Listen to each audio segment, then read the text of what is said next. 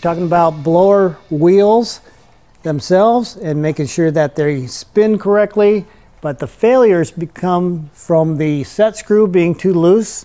We want to make sure that the set screw is tight and on the flat of the shaft on the motor, or dirt buildup, things like that, that allow it to come out of balance. So as the cups of the fan get dirty, obviously the motor needs to breathe also. We want to keep that motor clean and the cups of the fan clean.